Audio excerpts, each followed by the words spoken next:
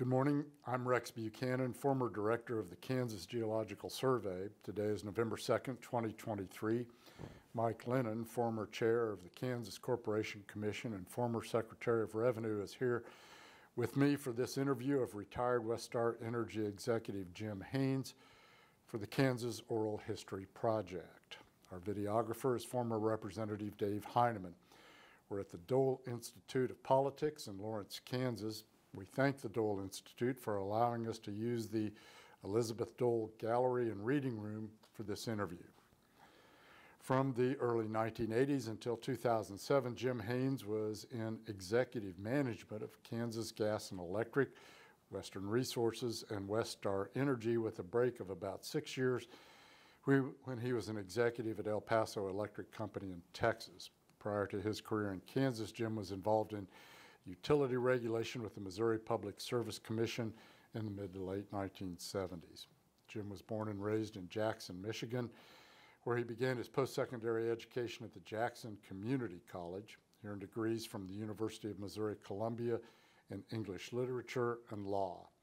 Jim taught at Washburn University as the Clark Distinguished Professor of Business and at the University of Texas at El Paso as the Scove Professor of Business Ethics.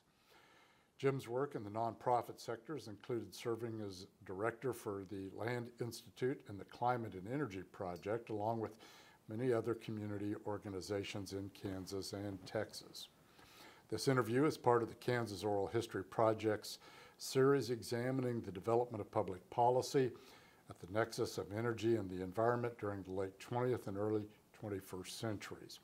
In these interviews, we explore those policies through the eyes of experts, executives, administrators, legislators, environmentalists, and others.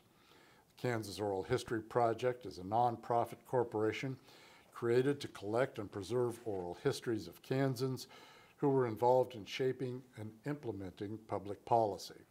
Recordings and transcripts of those oral history interviews are accessible online at ksoralhistory.org and through the Kansas Historical Society and the State of Kansas Library.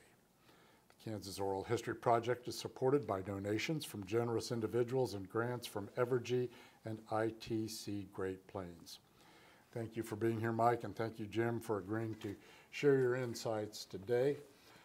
Let's start off a little bit with just how you happened to wind up in the utility electricity business. It wasn't intentional. When I graduated from law school, I started out working in the Attorney General's office in Kansas. And after a year there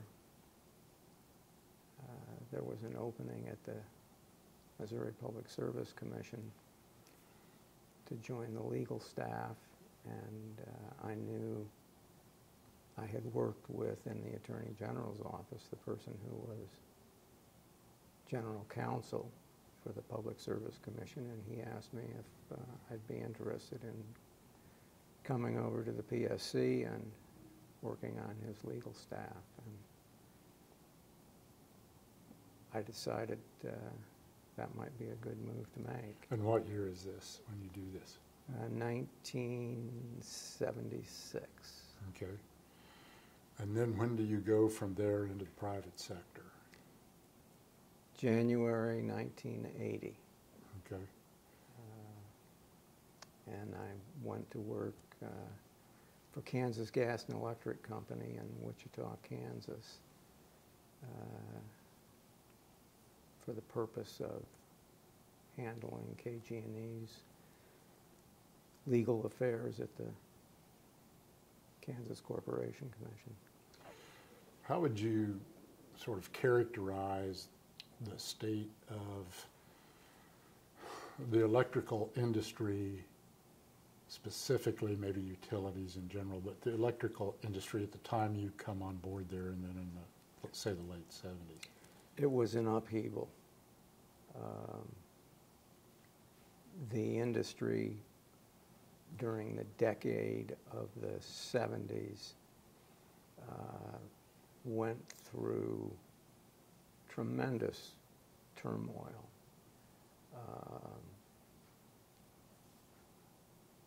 Prior to the 70s, I don't think Kansas Gas and Electric Company had ever, for example, had to go through a rate case at the Kansas Corporation, a rate increase case. It periodically went through rate decrease cases, but never had to ask to increase its rates. That was a completely new phenomenon, not just in Kansas, but across the United States. So from a regulatory point of view, it was a new landscape.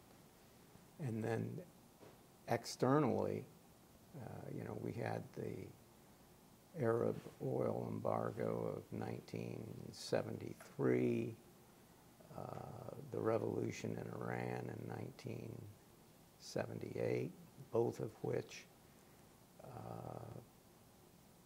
again changed the landscape for the electric utility industry. KG&E, for example, prior to 1973, fueled all of its power plants with primarily natural gas and with a little bit of oil, a very little bit of oil. Those two events, the Arab oil embargo and the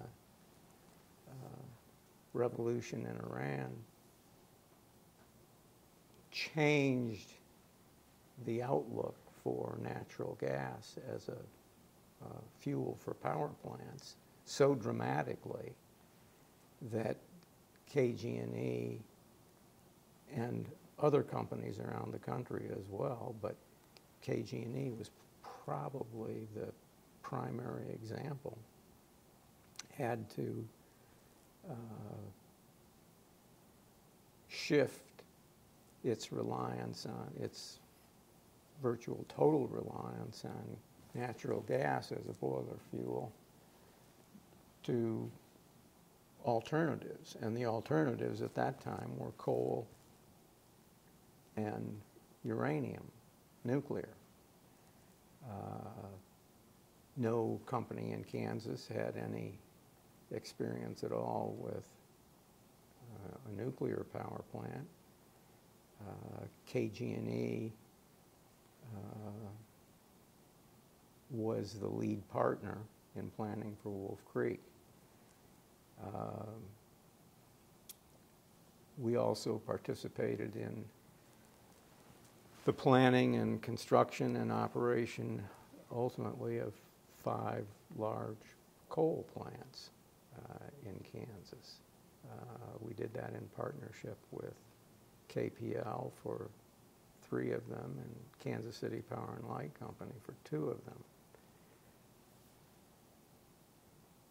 Also, externally, this was a period of huge inflation in the United States.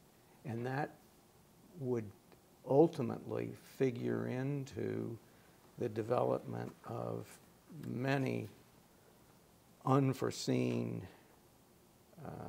consequences that proved to be very problematic for being involved in such a huge construction process of, being a 50% partner in a nuclear power plant and a 20 to 50% partner in 5 coal plants. On top of that, one of the things that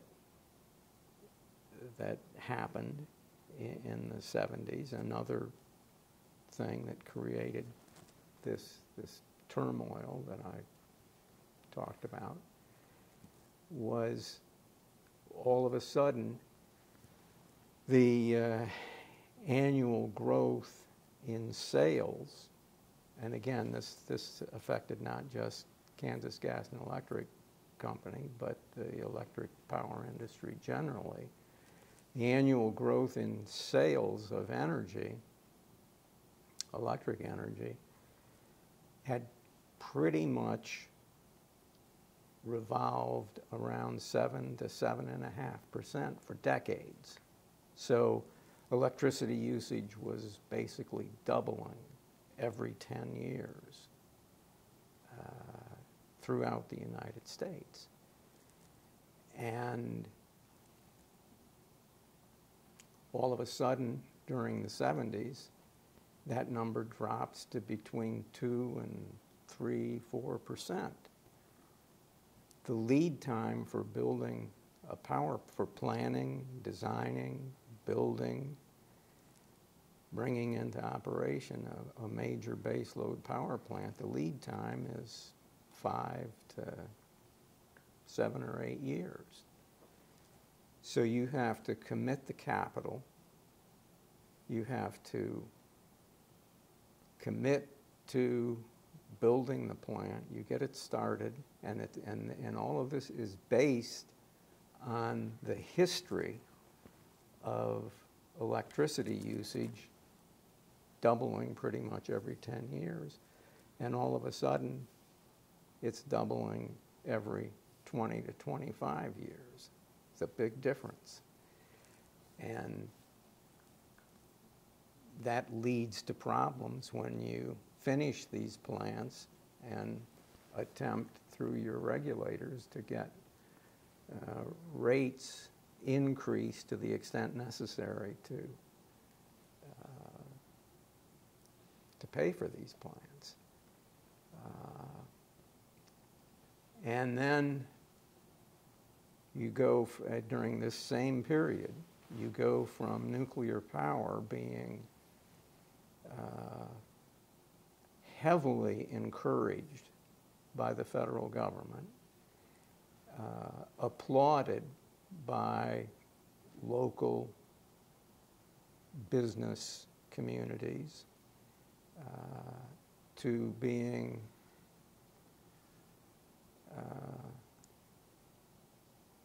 demonized as the very worst thing that you can do as an electric utility company. And, you know, we felt that in Kansas. When Wolf Creek was announced in the early 70s, it was met with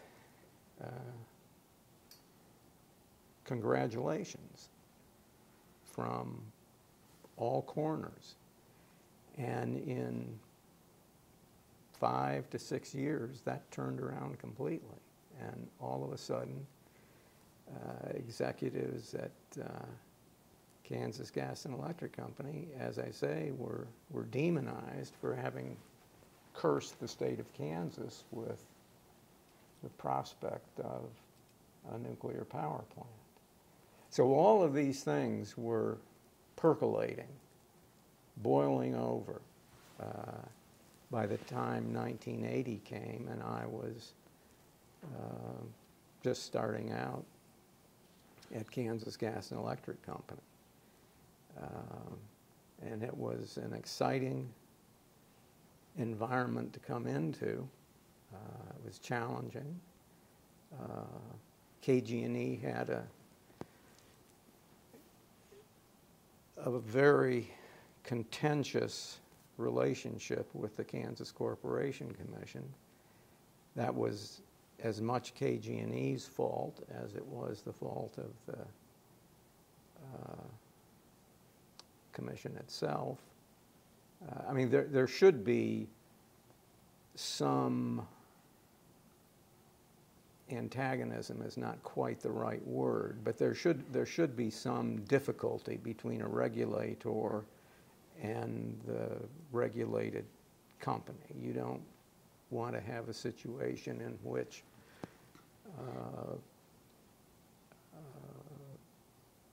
regulators don't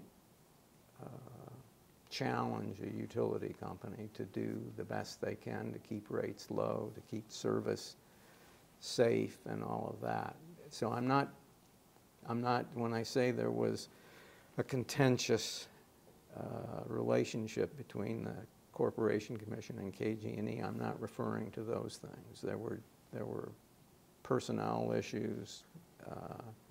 It was not a healthy environment for the company, for the regulator, for the state. It was just not healthy. And I was pitched right into the middle of that. So all of these things were going on. And just sort of set the stage, the service area for KG&E, I always associate it with the Wichita area, but I assume it's much broader than that. Is that right? Well, it is, but Wichita is the center. Okay. Pretty much geographically and certainly from the point of view of customer density. Okay. And those 5 coal-fired power plants that you mentioned that are constructed during this period of probably planning begins late 60s, but construction is in the 70s, and those 5 are 2 at Lessen, that where Kansas City Power and Light Company was the lead company, and 3 at Jeffrey Energy Center. Initially, there were going to be 4 coal plants at Jeffrey Energy Center. The 4th one eventually was canceled, but there were 3. The first one at Lessen came online, started commercial operation in 1973. The second one, I believe, came online in 1975, and Jeffrey Energy Center, the first one I think was 76. Is that right, Mike? Maybe just a bit later than that. I think it was maybe 78 or 78, 79, okay, something like that. 78. And then in 1980, the second unit came on, and the third unit came on in 83, I believe. Another thing, going back to my initial explanation of turmoil that I was stepping into when I came to KG&E, the first unit at Lessen 1, had a very, very difficult time starting up.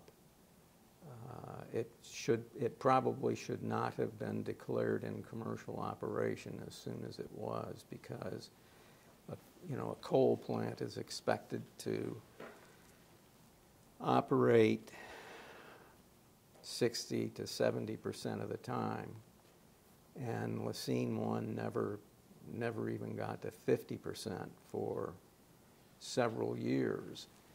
And it was that poor operation that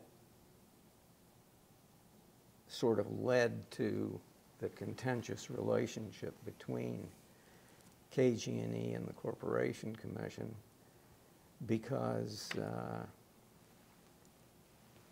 the Corporation Commission attempted to keep Lessen 1 out of rate base because of its poor operation.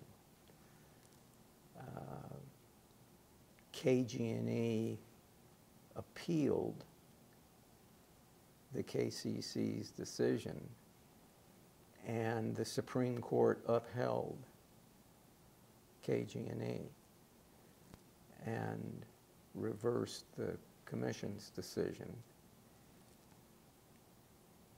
And that created problems between the Commission and the legislature, between KG&E and the legislature, between KG&E and the Commission, and led, I think, to some of the Commission's aggressiveness in the way it regulated Wolf Creek. So, again, to back up, was the number 1 unit at Lessen, was that the one that was supposed to use Kansas coal? It did, and that was part of the problem. For so many problems. Okay. That was a big part of the problem.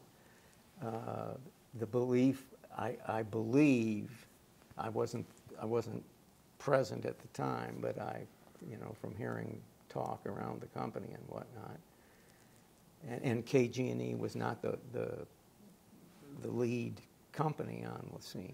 KCPL was. But I believe that some of the romance around building Lessen 1 was that it was going to breathe life into a part of Kansas and Missouri that was economically at a low point. And we were going to use this Kansas coal, which from an engineering point of view was a disaster because it wasn't much better than dirt, and the plant had to be specially designed to burn this kind of, the boiler had to be specially designed to burn this kind of coal, and it just never worked. And eventually we moved away from the Kansas coal, and that's when the plant started to perform up to expectations. But it took 10 years to get there. And when you say that they wanted it to be part of the rate base, in effect, they wanted, KG&E wanted customers to pay for an underperforming electrical plant. Is that? That's not the way I'd put it. The commission may have put it that way. but bottom line, yes, that's what it amounted to. You know, our view was that we were prudent in the way we planned the facility. We were doing everything we could to, everything we reasonably could do to make it operate well. And as a public utility under Kansas statutes, we believe that we were entitled to earn a return on our full investment in the plant. And the KCC took the view that if the plant was not operating up to expectations, customers shouldn't have to pay the full amount. And as I recall, the commission didn't attempt to exclude the entire investment, but excluded only part of it.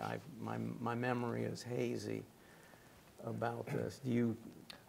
This preceded my time at the commission, so I don't.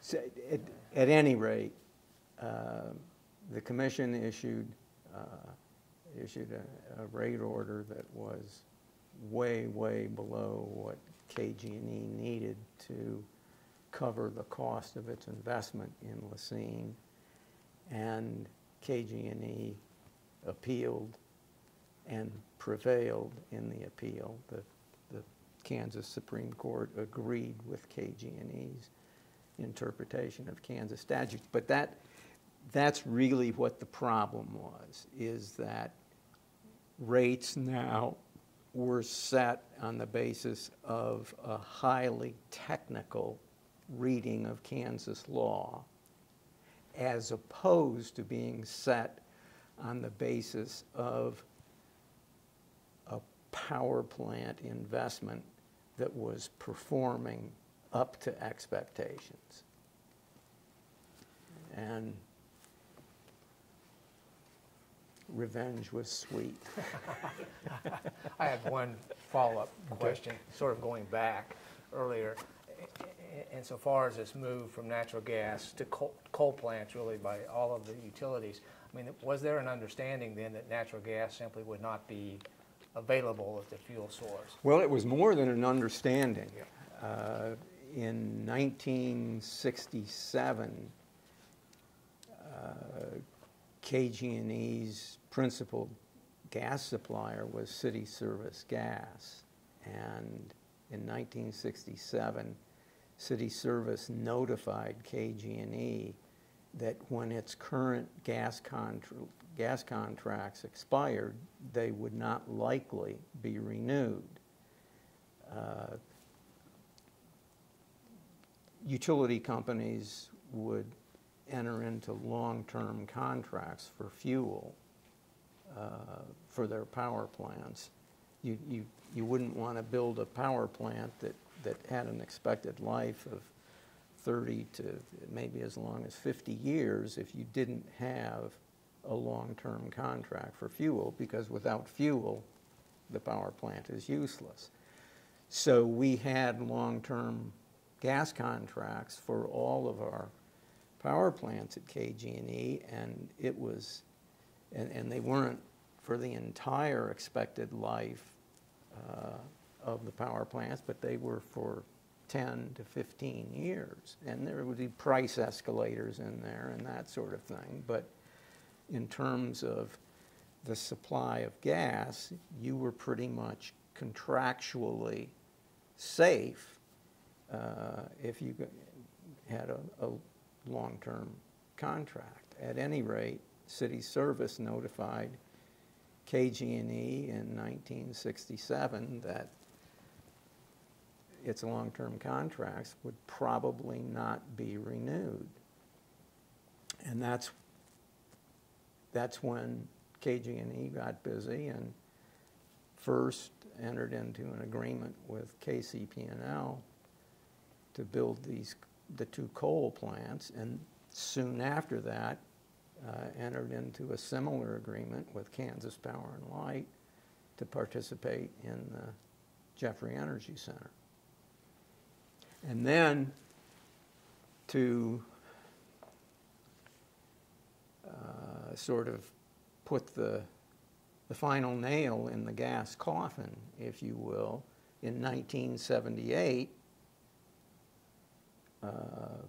partly in reaction to the Arab oil embargo of '73, but primarily in reaction to the revolution in Iran and the effect that that had on the availability of oil and gas.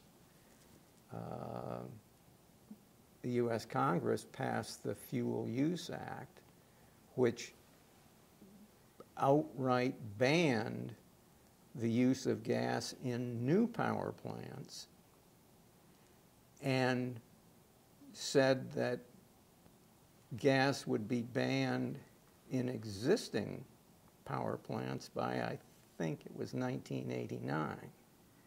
Now that became even more complicated when, not 5 years after the Fuel Use Act was passed, it was repealed. And the planning cycle for a power plant is, as I was saying earlier, 5 to 10 years. So, trouble all the way around. So when you show up there in 1980, planning then for Wolf Creek is, an actual construction is oh yeah, Wolf Creek, well underway. Wolf Creek construction was well underway. Yeah. So how does that fit into your time there? Well, that Wolf Creek beginning almost the day I got there, and increasingly so for the next 5 years, occupied more and more of my time. We had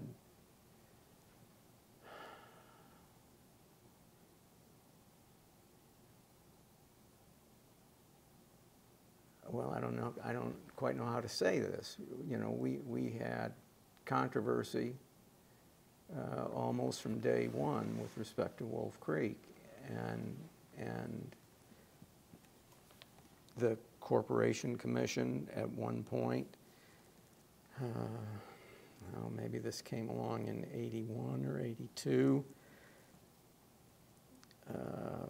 ordered the company to undergo a review of the construction management of Wolf Creek, and they hired they hired, but KG&E was required to pay for the cost of an outside audit of construction management at Wolf Creek. They hired a firm called Cressup, McCormick and Paget, one of the leading consulting firms for that sort of thing in the United States.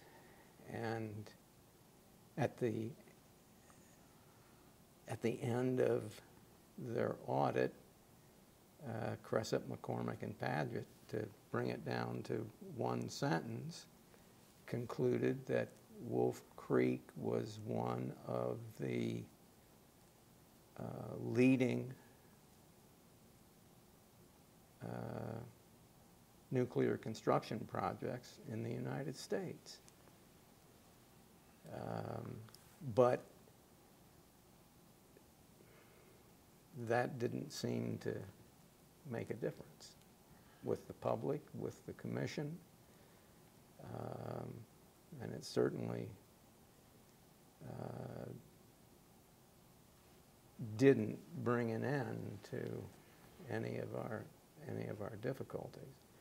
But to put it in day-to-day terms, we could see what was coming at Wolf Creek in terms of how it was going to be regulated, what we would have to go through in the rate case in order to get our investment in Wolf Creek reflected in rates. And so we began preparing for the rate case as early as 81 or 82. And at the same time, we have to go through rate cases for the 2 Jeffrey units that are still to come online. So it was a busy time.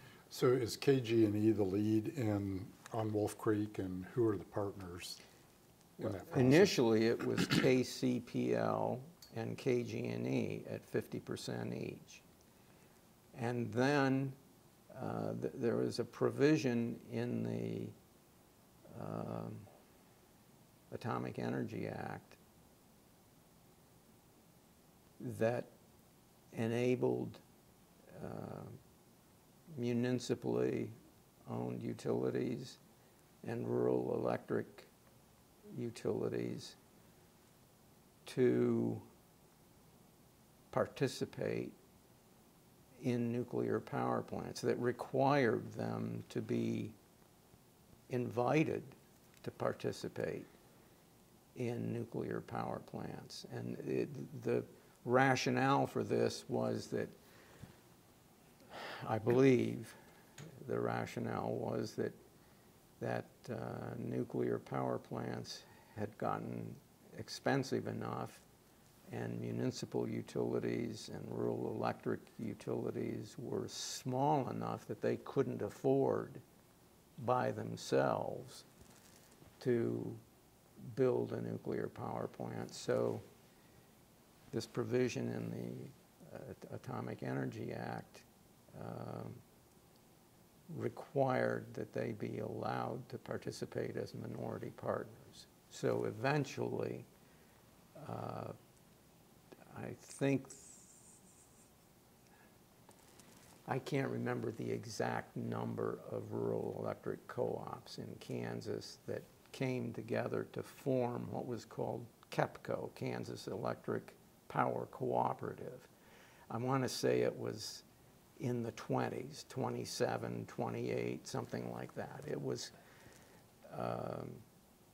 quite a few, maybe all, of the electric power co-ops in the middle and eastern part of Kansas. In the western part of Kansas, there was another generating electric co-op, Sunflower Electric Co-op. And the Sunflower RECs didn't participate in KEPCO. But at any rate, KEPCO was formed by this large group of rural electric co-ops for the purpose of owning power generating facilities, but generally, but specifically, forming KEPCO then gave them the right to sue KG&E and KCPL to let them come into Wolf Creek. And as I recall, they didn't formally sue us in court. They intervened in our proceedings at the, well, first the Atomic Energy Commission and then the Nuclear Regulatory Commission. They intervened in our licensing proceedings to ask the AEC to require us to let them come in as partners, which they eventually prevailed on. We knew they would. The law made that clear. And they came in, I want to say, at 17%. I was going to say 16 or 17%. Yeah, maybe it was 16%, but it was, yeah, 16. They would have been a substantial owner of Wolf Creek. Now, eventually,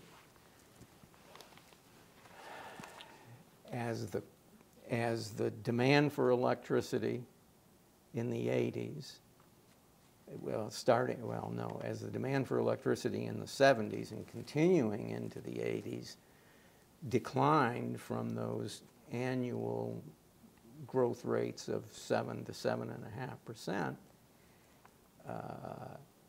So that's one thing that's happening. Another thing that's happening is the cost of Wolf Creek continues to escalate because of inflation, because of new regulatory requirements.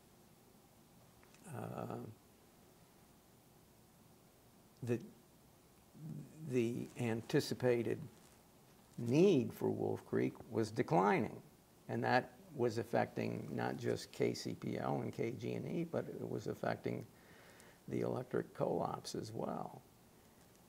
And the commission, the Kansas Corporation Commission, and KG&E and KCP&L went round and round about these annual cost increases at Wolf Creek. But then KEPCO comes into it and all of a sudden gets involved with the legislature, and I don't remember how all of this fits together, but the bottom line is that KEPCO was allowed, and KG&E and KCPL were basically forced to accept that KEPCO's ownership interest in Wolf Creek would go down from that 16 to 17% to 6%. Well, that did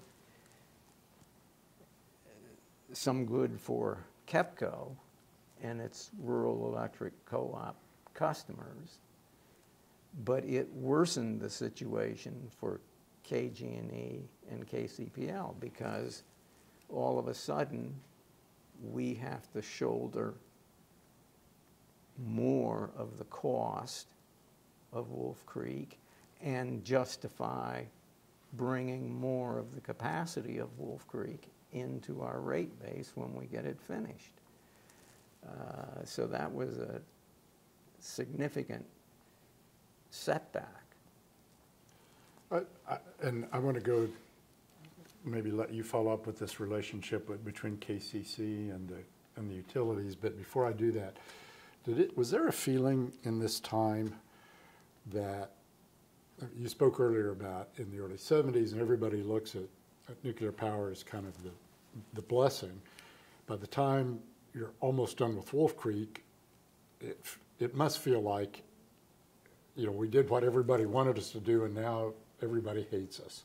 I mean, there was so much Yeah, that's- concern about the cost, and the environmental community had pretty much mobilized.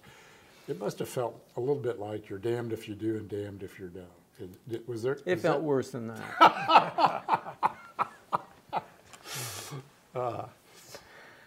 What was that like? I mean, that must have been terrible, because publicly people are out protesting the construction of Wolf Creek in ways that Kansans typically don't go to the wall barricades on. Well, they sure did for Wolf Creek, and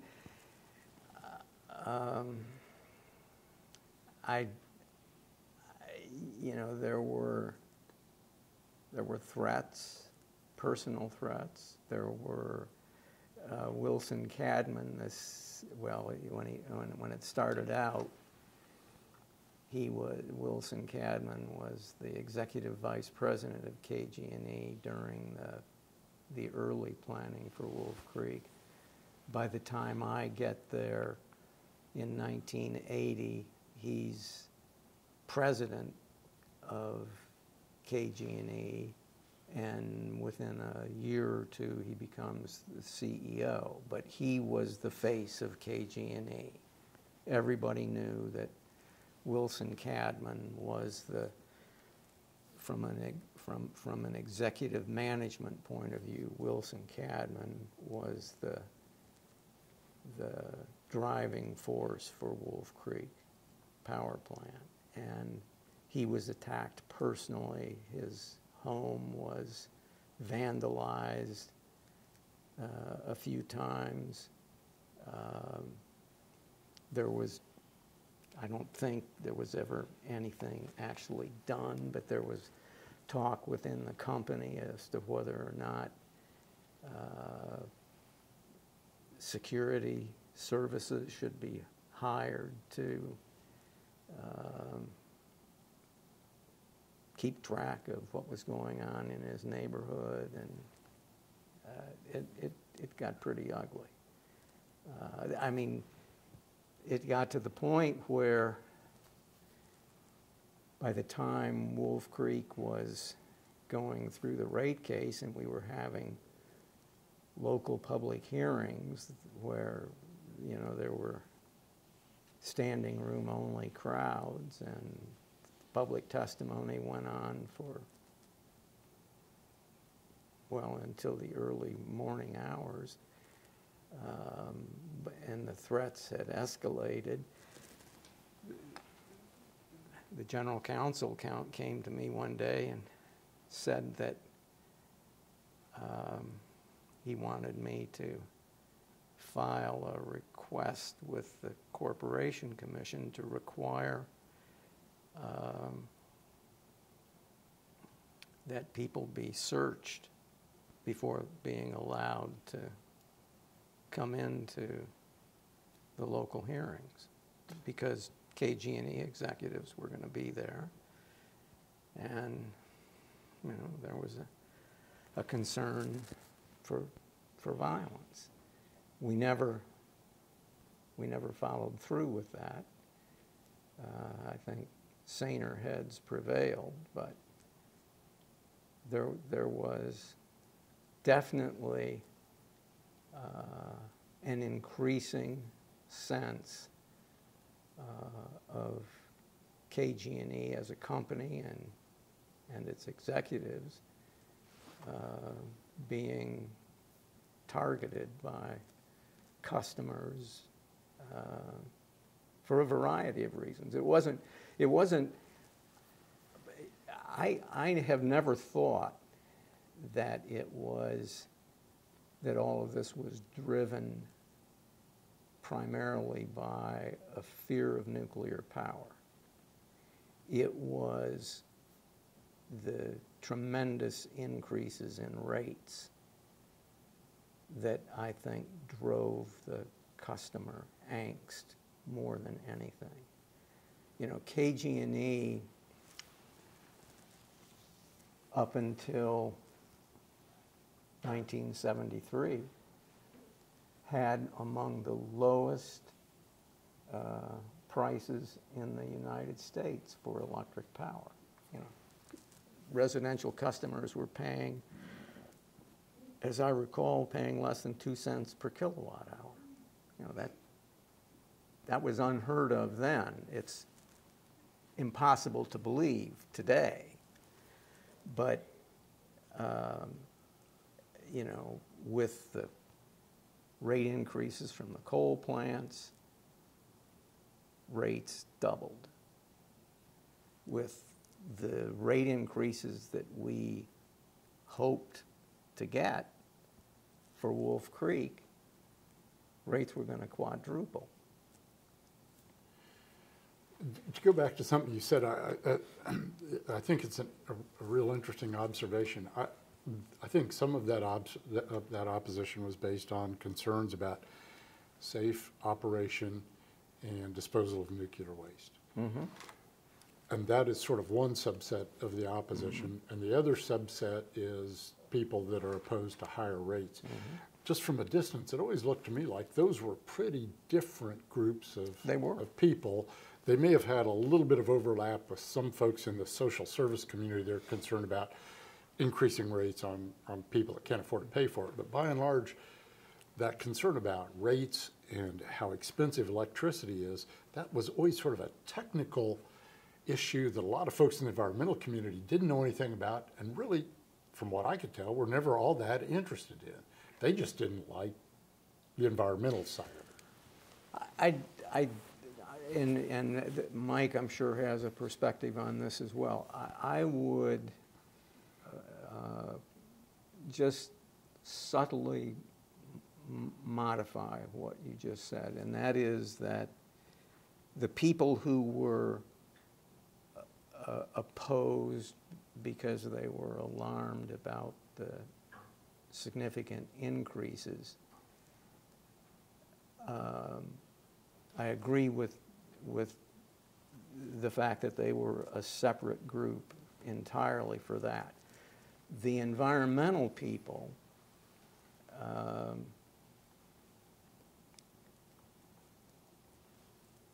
I kind of agree that they weren't as concerned about the rate increases, but they saw that as a way to fan the flames. Yeah. And they knew when they were talking to a crowd of people about their opposition to Wolf Creek, they knew with this group we should emphasize the price increases.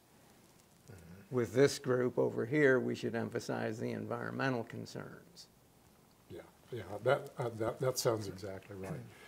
Mike, when do you come into this picture? Not soon enough. I joined the commission in 1983, and the order or the application was filed in 1985 for the rate case. I believe that's correct. Could have been right at the end of '84. The decision came out in '85, right at the end of '85. The very end of '84, the very beginning of '85. Of '85, right. I was wanting to just sort of go back a little bit in terms of safety and concern as well as cost implications. Something that happened in the midst of construction was 3 Mile Island, which was helped raise concern, I think, generally, not specifically about Wolf Creek, but more generally about nuclear power. There was sort of that underlying angst. Plus, in terms of cost, that had, I think, significant implications insofar as having, changed requirements for construction. And Jim would know way better than I what impacts that had and how the Nuclear Regulatory Commission responded to 3 Mile Island. Well, you're correct, but incomplete. There were really 3 significant events federally that increased cost at Wolf Creek, and one event in particular at the state level that increased cost of Wolf Creek. The 3 federal events, the first one was in 1972 or 1973. It involved the Calvert Cliffs nuclear plant that I believe was being built by Baltimore Gas and Electric. And the issue in the Calvert Cliffs case, which went into the federal court system, was whether or not the siting of a nuclear power plant required environmental review. Prior to that case, nuclear power plants did not have to go through any kind of environmental review in order to get their license to operate. That was challenged, and the Federal Appeals Court, well, it was challenged in Federal District Court. The District Court,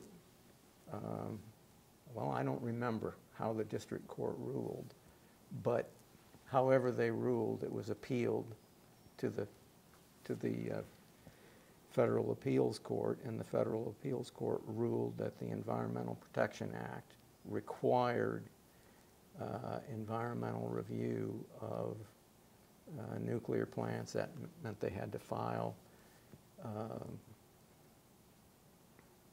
environmental impact statements, and the Atomic Energy Commission had to give a substantive review to those environmental impact statements. That the immediate effect of that was that the Atomic Energy Commission, as I recall, I mean, this precedes me even graduating from law school, so I was not on the scene when this was unfolding, but I'm aware of its impact. But the Atomic Energy Commission, I believe, basically called time out for a full year in order to prepare itself to receive these environmental impact statements and be ready to substantively evaluate them.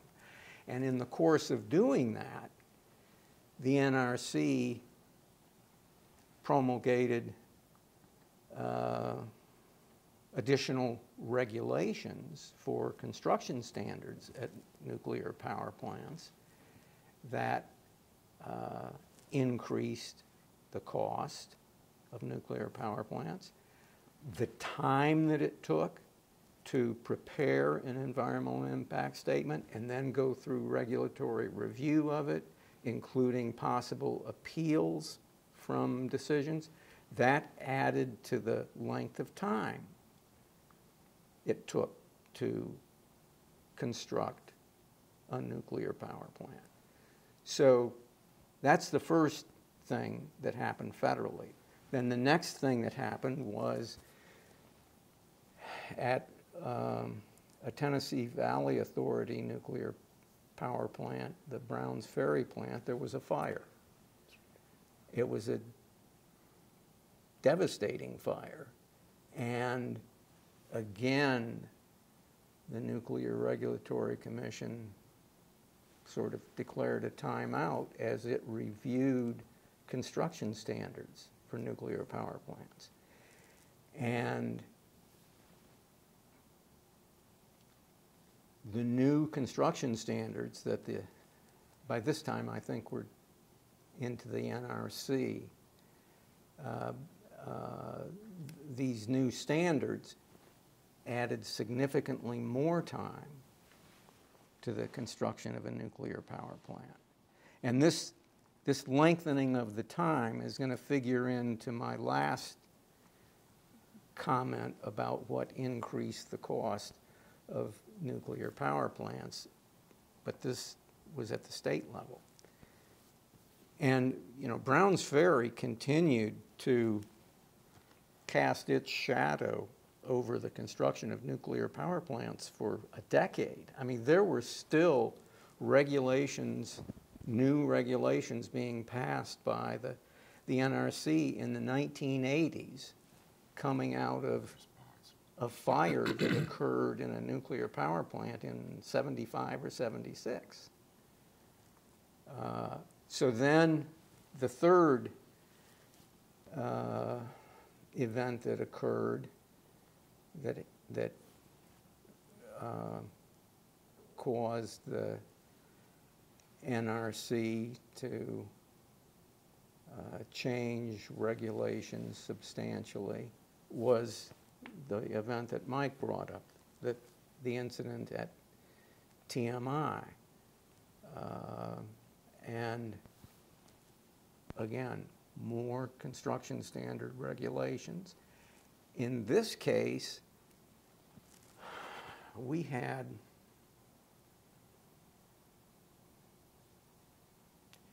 I don't know how many, I can't say exactly how many, but it could have been as much as 50 to 100 nuclear power plants under construction in the United States at the time that TMI happened. And many of those plants, when new regulations, when new construction standard regulations were passed by the NRC as a result of TMI, when those came out, many of those plants were at the tail end of construction.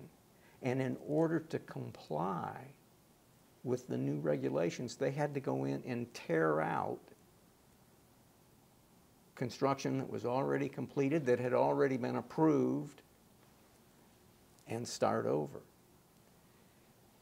So now the fourth thing that affected the price of nuclear power plants happened at the state level, and not in every state.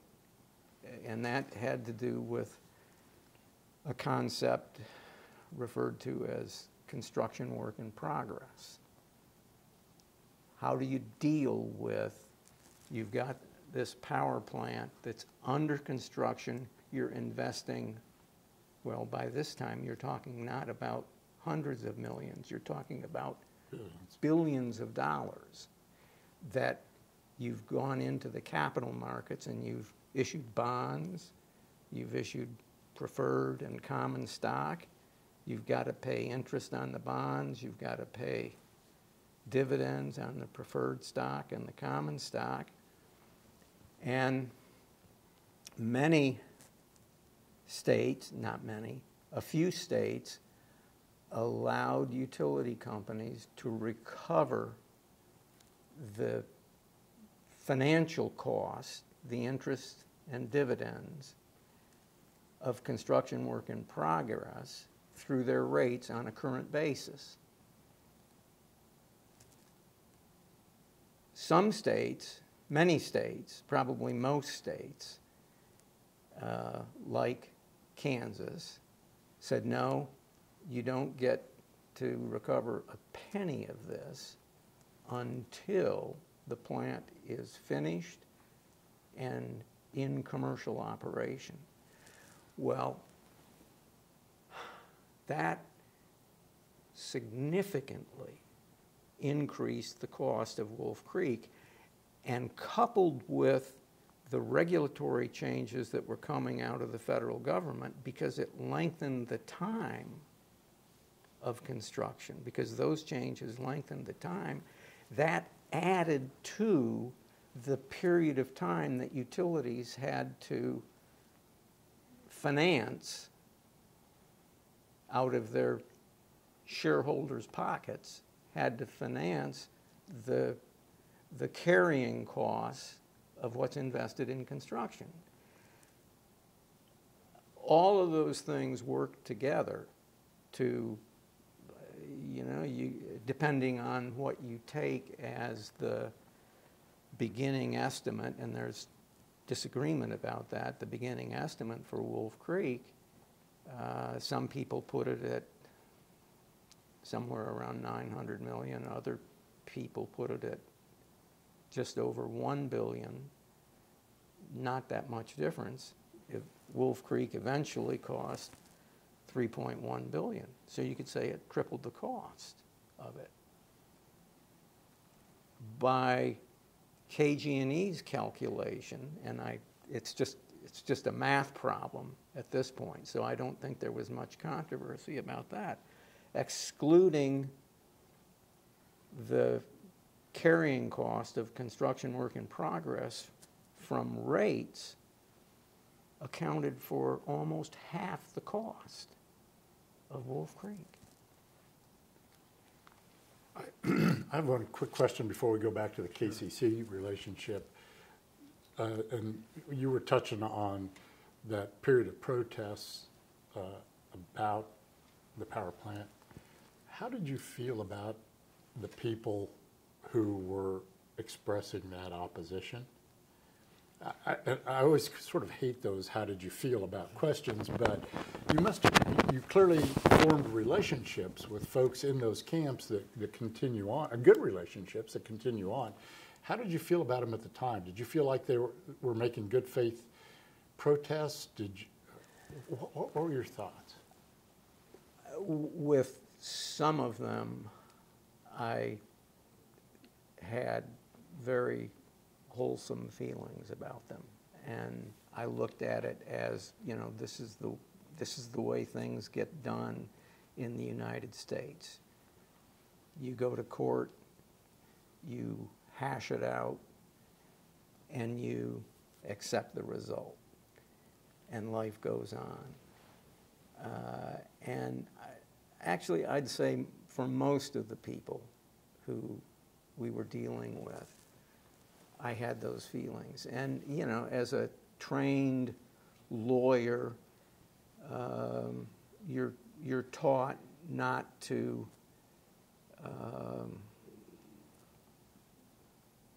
begrudge your opponent the opportunity to make a good case in court. And I appreciated the challenge of that. And from my own personal point of view, I never approached it with the idea that KG&E was entitled to anything. I approached it with the idea that we believed we had done the right thing in building Wolf Creek. I believed that we had managed it effectively. And if I couldn't prove that, then shame on me, you know? But there were some people, organizations, that weren't honest brokers. And those I didn't like and still don't like. And so to go back to this KCC relationship, why did you make the comment just now about Mike wasn't there early enough? I mean, what was that relationship like? And God, I hate to say this in front of him, but he was a breath of fresh air. It's okay to say something nice. I don't think we preclude that. How so? Well, you know, I talked about some of the things that led to this contentiousness.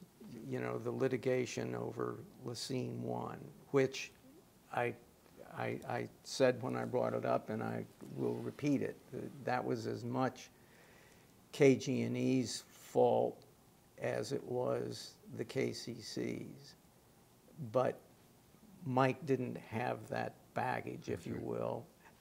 And actually, for that matter, if Mike had been chair of the KCC when that went on, I think it would have been handled differently, and we would have reached an amicable result.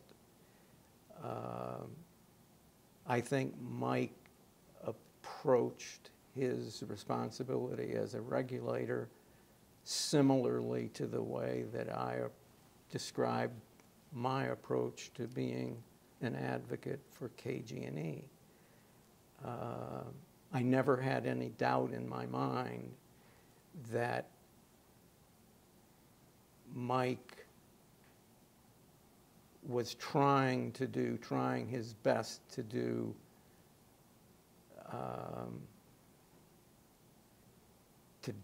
a good job as he understood it and in compliance with Kansas law. I had good relations with the former chair of the Kansas Commission. I certainly think that I improved KG&E's relationship with the commission, but it was a struggle working with the former chair. And were you chair during the rate hearings for? Yes. What was that like? Well, Jim has talked about the public hearings that went on into the early morning hours. Some were more contentious than others. I mean, we had multiple days, as I recall, in Wichita that may have gone till 1 or 2 in the morning at Century 2. There were large crowds in places like Pittsburgh as well, where there was considerable animosity that you could sense, and some expressed toward the company. And you mentioned Wilson Cadman, so there was concern about how what the environment might be there. In terms of the rate case itself, I mean, we were learning, as everybody was, through the hearing process, about the construction project, the procedures, how it went. I mean, there were diverse opinions about it, of course, and sort of diverse recommendations as well. I mean, the hearings went on for, months, really. Ultimately, the commission came out with a decision that Jim probably did not think necessarily recommended the most thoughtful or fair result, but KG&E took it and then did absolutely what was necessary to begin to deal with the with the outcome of the decision in terms of things like cost cutting, refinancing debt, for example, and then ultimately came up with some really creative ways of addressing the company's financial needs without negatively impacting customers. I mean, it was I would say throughout it was from the KGE perspective, viewing it, it was one of respect for the work that they did throughout. That adversarial relationship between people who were protesting Wolf Creek and KG&E, did that spill over into the KCC too? That is, was KCC focus of some of that as well as the utility companies? I didn't really perceive that. I mean, okay. I mean, there always are criticisms about the process itself and okay. Concern that the commission is going to be, sort of the lapdog of the utility. But I didn't really sense that was a serious issue throughout that process. I mean, Jim may have had a different perspective on it, but I never had the feeling that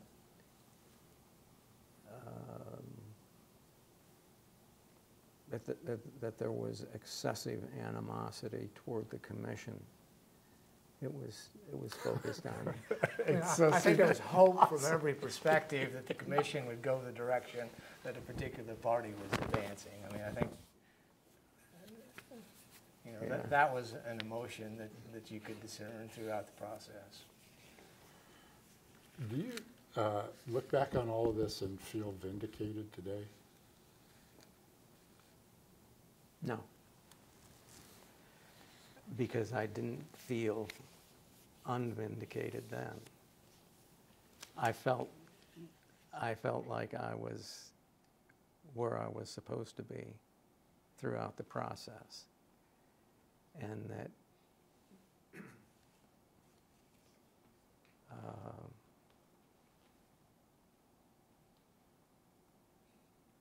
and that the process didn't work as well as it should have initially. The process meaning? The process of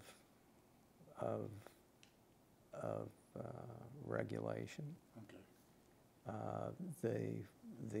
the complete refusal of the legislature and of the commission to appreciate the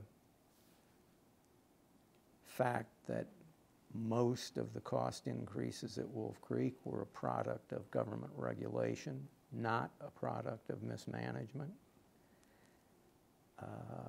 I'm not going to say that Wolf Creek's construction management was perfect in every respect, because I know that it wasn't.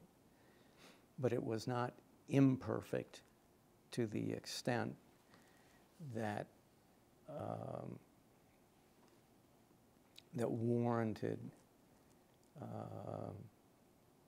the reaction to Wolf Creek, either from the regulators or from the customers. I think that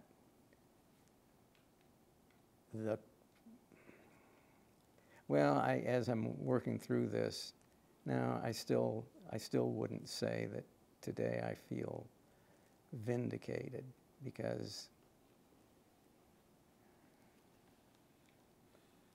I never felt like that.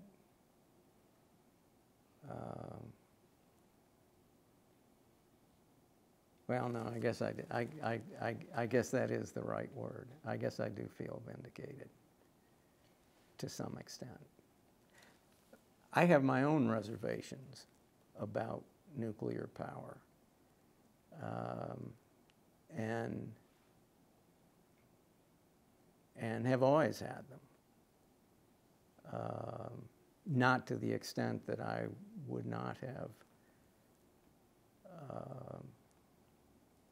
advocated for KG&E, and not to the extent that if I were, the czar, I would have not permitted nuclear power plants to be built.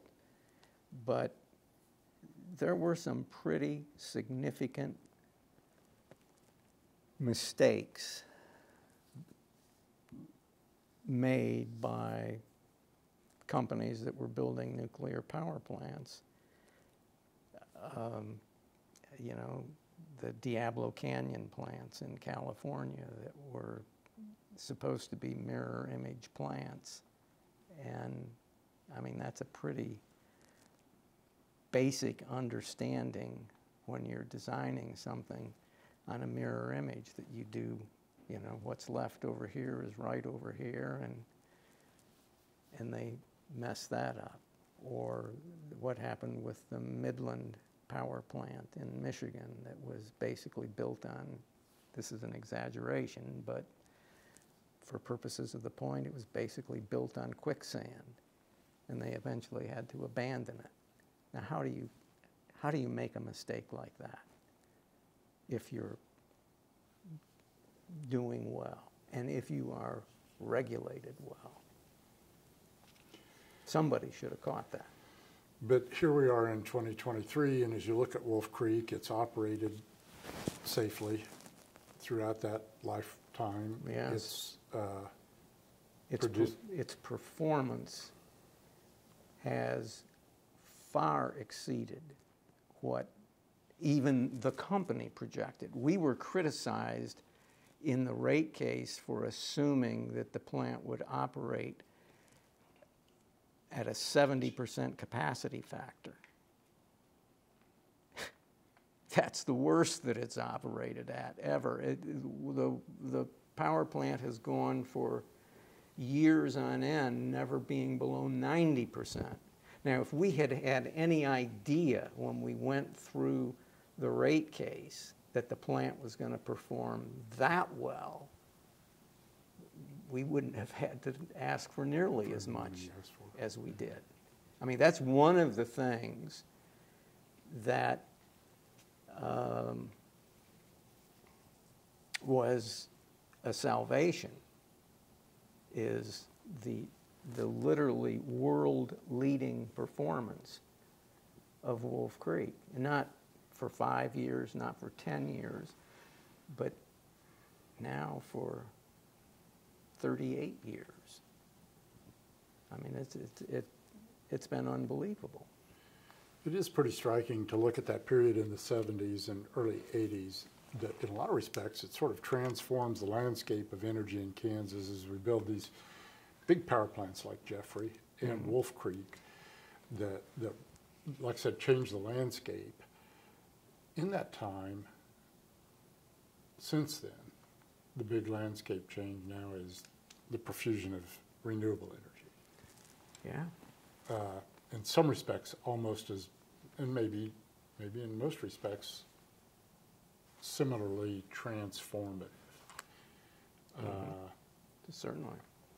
And we're seeing the same thing repeat itself. People in Lawrence who were opposed to Wolf Creek for environmental reasons are now opposed to wind and solar in Douglas County.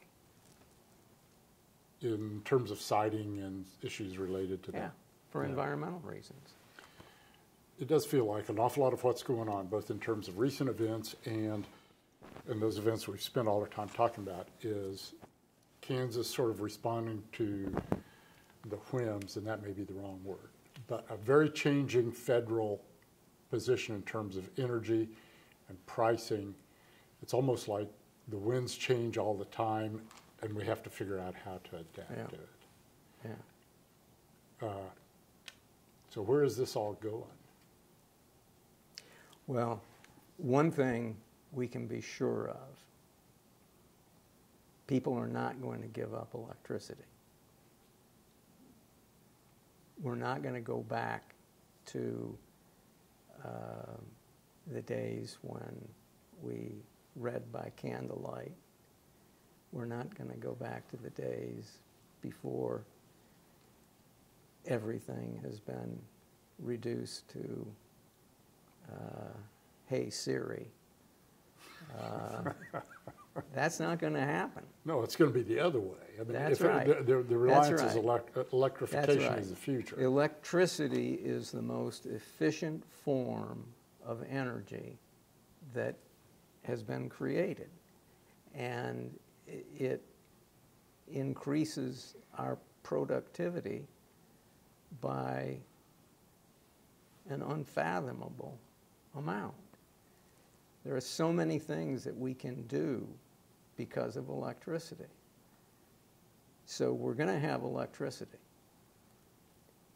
We just need to figure out how we can get it so that it doesn't hurt the environment, so that people are happy with it, with the way it's provided, and they see that it's worthwhile paying for it, and that it continues to be safe.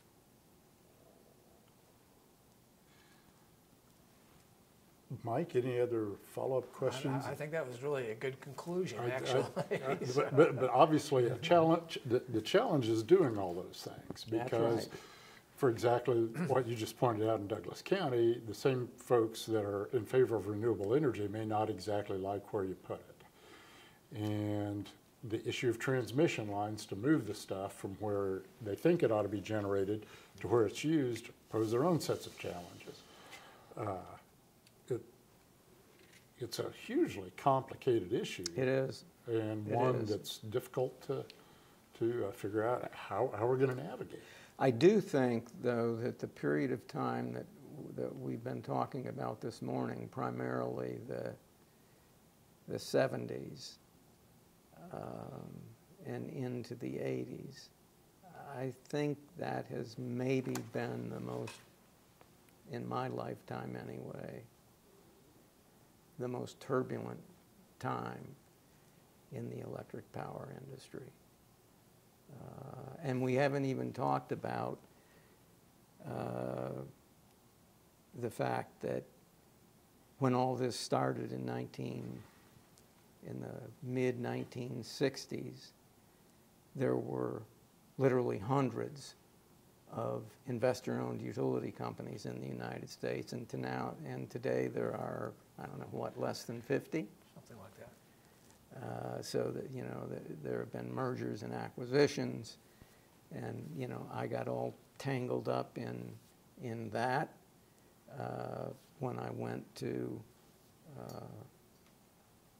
when KG&E and KPL merged to form Western Resources. You know, it's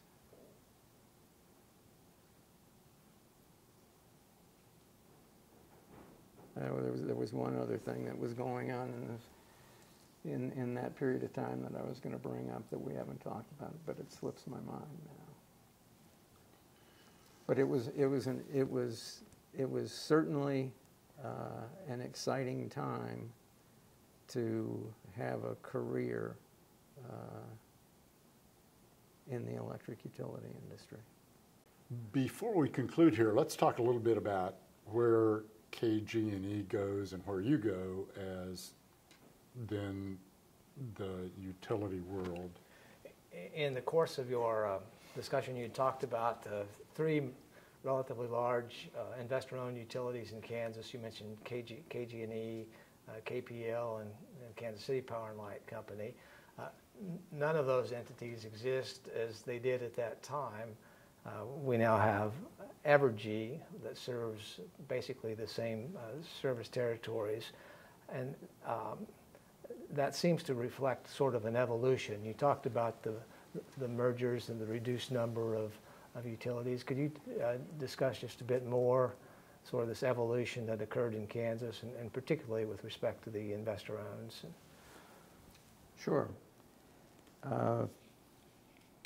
Well, first, each of those three utilities, KG&E, KPL, KCPL, were a product of 50, 60, 70 years worth of consolidations. In the beginning, before high voltage transmission lines could move power over long distances, utility companies were typically organized at a municipal level, and each city of any consequence had its own electric power company. And ironically, in the very beginning, power plants shut down in the evening. Now you'd think that's counterintuitive. Why wouldn't the power plants start up in the evening? Because people wanted light. But initially, power companies were primarily relied upon to provide power for businesses that were open during the day and closed at night. But also, there were problems with keeping up with, or there came to be problems with keeping up with the increasing demand for electricity, and eventually people figured out that, you know, it'd be good to have lights in the house instead of gas lights. The first house that I lived in when I lived in Lawrence was built in the 1910, 1911, and it had dual light fixtures, electric and gas, from the same fixture. Now, the gas didn't operate anymore when we lived there, but it was certainly a curiosity. That lasted for a while. But at any rate, the power plants that were built to serve these municipal utilities were very small. And one of the huge benefits that the electric utility industry discovered very early on was that the cost of building a 100 megawatt power plant was not double the cost of building a 50 megawatt power plant. You could get a huge benefit of scale by increasing the size. And as municipalities grew, their power plants grew in size. But the economies of scale were still not fully utilized. And pretty soon, power plants were 200 megawatts, 300 megawatts, 600 megawatts. But in most cases, that was more than a municipality could afford to build. And they had no way to sell the excess power. And then we get the development of high voltage transmission systems, where you could build a big power plant and serve multiple cities from it, multiple areas. And as that happened, it occurred to people, well, we don't need to have 3 separate power companies amongst these 3 cities anymore. And consolidation started. You know, Kansas Gas and Electric Company, we did an exhibit for, I think it was part of the process of KG&E and KPL merging.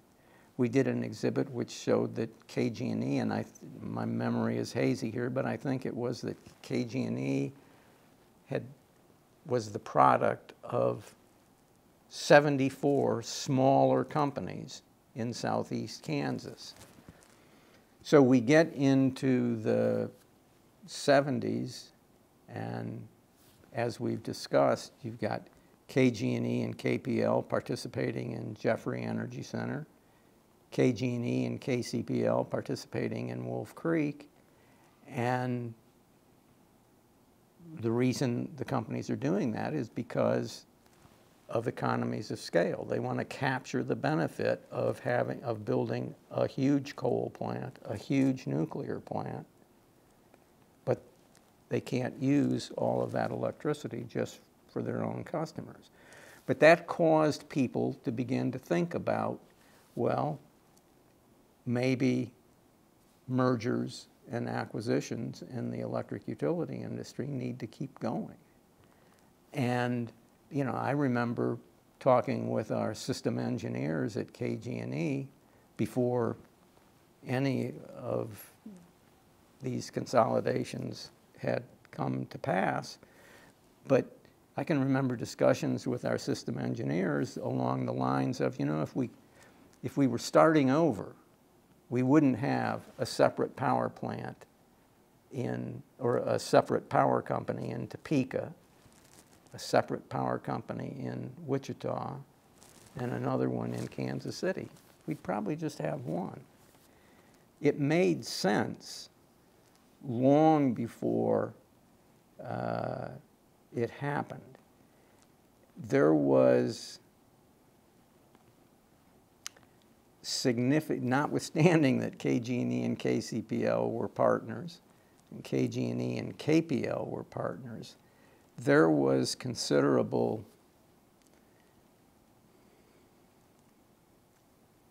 contention. That's a word that I've used earlier in this. There was significant contention among those 3 companies. There was always a feeling that KPL got a better deal from the regulators than KG&E did, and I'm not going to step into, you know, whether or not that was the case. I'm just saying that was a perception. There was always a feeling that the folks at KCPL considered themselves to be superior to everyone else. You know, Wilson Cadman said, as far as I'm concerned, they're the country club and we're the country.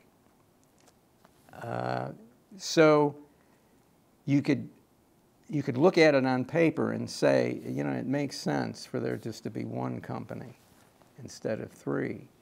But getting all these personalities together proved to be more difficult. And ultimately, what happened to bring all of this about was John Haines, who comes into the CEO position at Kansas Power and Light Company from the telephone industry. He had spent his entire career at Southwestern Bell Telephone, and then he retired early, and KPL needed a new CEO.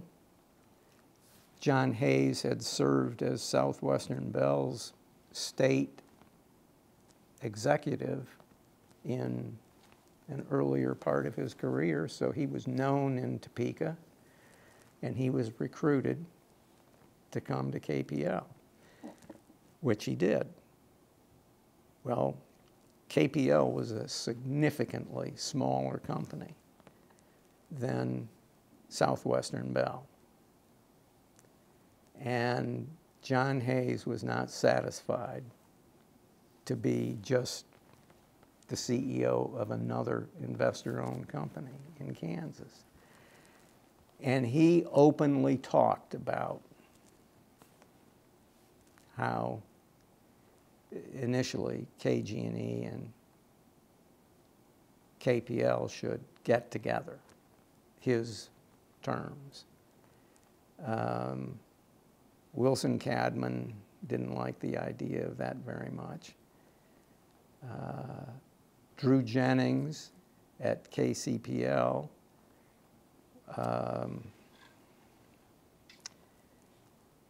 he knew what John Haines was trying to do, and I believe that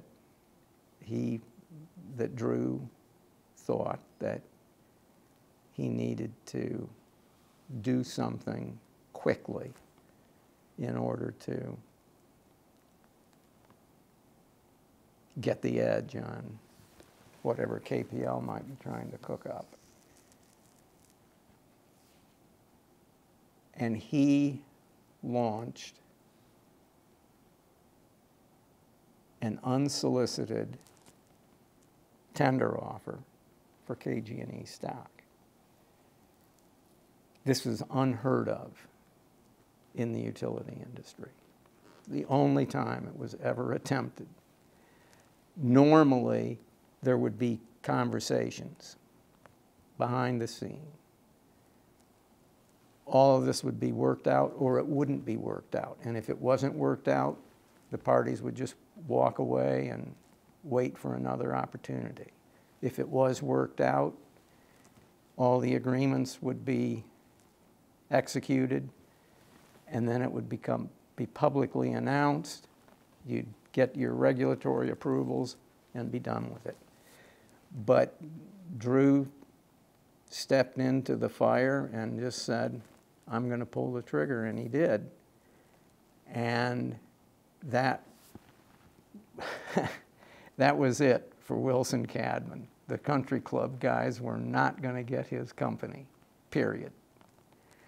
And he, John Haines had raised with him the possibility of KG&E and KPL getting together. John Haines looked at all of this and he said, oh my word, I can't let this happen. My chance of building a bigger company can't go down the drain just because Drew Jennings takes an impetuous act and follows through with it. So then, for a while, it was KCPL trying to appeal to KG&E shareholders through its tender offer, and privately behind the scenes. And not that it should have been. I don't want to suggest that there was anything unsavory about this. This is the way mergers and acquisitions evolve. But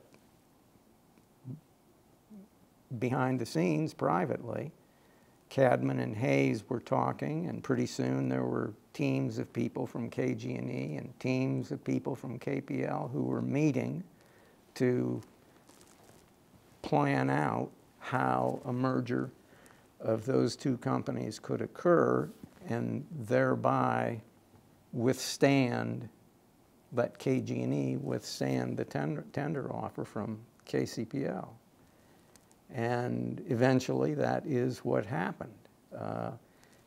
KG&E and KPL reached an agreement in which KPL would through a combination of cash and stock, would buy out KG&E's shareholders, and technically it wasn't an acquisition, it was a merger, but in reality it was an acquisition, and KG&E and KPL came together. I stayed with the company, moved up to Topeka, and eventually left and went to El Paso Electric. But all the time that I was gone from Kansas, all the time that I was in Texas, I would, every month, every 2 months, on a regular, semi-regular basis, I'd get a call from somebody in Kansas about, well, what would you think if this happened or that happened? And it always turned on the idea that somehow Western Resources, the company that came from the combination of KG&E and KPL, would acquire KCPL. And a few of those calls were coming from one of your successors, Brian Moline. And I don't want to in any way suggest that Brian was doing something inappropriate. More than anything, I think he was hearing rumors here in Kansas, and he wanted to have somebody who he could use as a sounding board just to try and get a sense of where the utility industry in Kansas might be going. But at any rate, then by this time, John Haines has retired, and not under the best of circumstances. And the person who succeeded him was a fellow who he recruited from Wall Street, David Wittig. And this was, this was right in David Wittig's wheelhouse. He handled mergers and acquisition business for some of the best, most respected, most successful Wall Street investment firms. So, the feeling was if anybody could put these companies together, he could do it. But he didn't.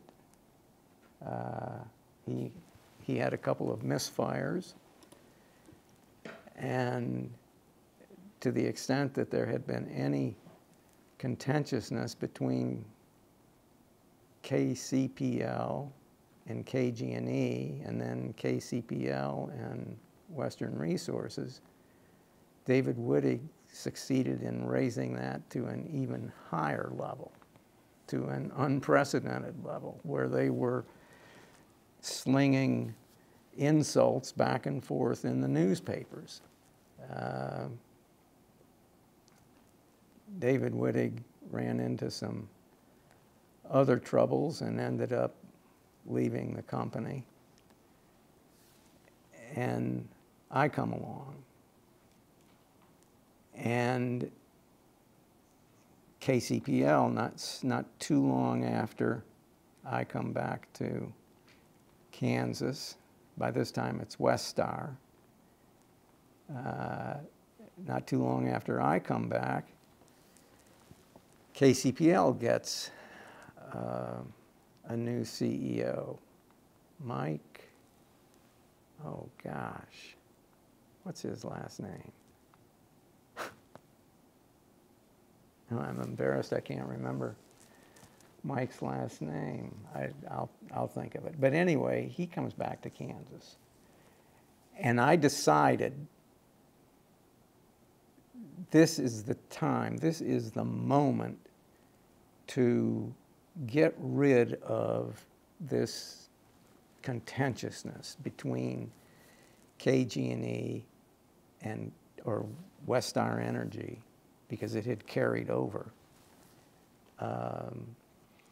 This contentiousness between Westar and KCPL. So within 2 weeks of Mike Chesser, within 2 weeks of Mike Chesser starting at KCPL, I called him up and said I'd like to come over and meet him.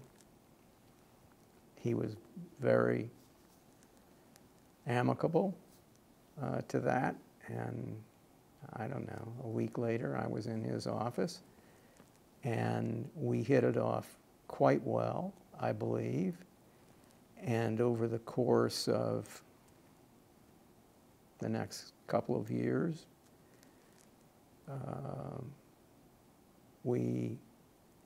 I think this was a mutual thing. I don't think it was entirely on my initiative, but we took every opportunity we could to be together at meetings, events, things like that, and we always had something to talk about, some business to talk about. And I found Mike very easy to work with. I believe he found me to be easy to work with. And I remember one time he said, you know, you're a lot nicer than any of my guys said you were. And I took that as a compliment. But anyway, it didn't, I don't know, maybe in the second year, maybe the beginning of the third year, when we were, you know, getting to know each other, the question came up of KCPL and Westar getting together. And we agreed that we should focus on discussing that. At the same time, we were approached by Union Electric Company, based in St. Louis. And Union Electric Company had very successfully acquired 2 or 3 electric utility companies in Illinois. It's based in St. Louis, Missouri, but its service area stretched into southern Illinois. So it was kind of a utility company like KCPL. It was right on the border, and it had service area in both states, Missouri and Illinois, and UE's case, and Missouri and Kansas in KCPL's case. At any rate, so I talked with Gary, and I can't remember Gary's last name now, and I probably won't remember it because I didn't have as long a relationship with him as I did with Mike Chesser. But at any rate, Gary came to my office a few times. I came to his office a few times. And then when things really got serious, we met halfway in a setting where employees couldn't see that we were meeting, where regulatory staff that might be in our offices or in his offices wouldn't see us meeting. And we got pretty far along with UE, but ultimately UE could not get to the price that we believed they had to pay in order to.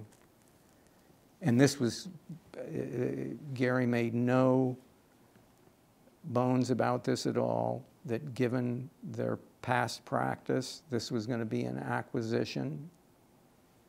There would no longer be a headquarters in Topeka. There would no longer be, there'd be a senior vice president in charge of Kansas operations or something like that. But all of the typical home office functions, accounting, finance, legal, et cetera, would move to St. Louis. And typically, in an acquisition like that, a company is paid a premium. It's called a control premium. You know, if you're going to give up control, you should be paid a little bit more. Don't ask me the substantive logic of that, but the marketplace respects it, and your shareholders expect it. So we couldn't make a deal with UE, so that went away. But during all of that, things were kind of quiet between Mike Chesser and me. Ultimately, Mike and I agreed that the time just wasn't right for Westar and KCPL to get together. So I retire, Mike retires, and interestingly, the person who became the CEO at KG&E had been my general counsel when I was at El Paso Electric Company. And I had introduced him to Mike Chesser, who hired him to be his CFO. At any rate, then KCPL and Westar begin talking, and they make a deal, and it's turned down by the KCC. But they keep talking, and they get to a new deal, and that was approved by the Kansas Corporation Commission and the Missouri Public Service Commission and the Federal Energy Regulatory Commission and the Nuclear Regulatory Commission and the SEC. The approval process for something like this is horrendous, but ultimately it happened, and I think there are aspects of the deal that, as a far-off observer, that I wish had been a little different, but from the point of view of the quality and safety and economics of electric utility service in eastern Kansas and western Missouri, I think everybody is better off. And as I told the commission when I testified at one of the local hearings regarding the merger, one of the public hearings, they shouldn't let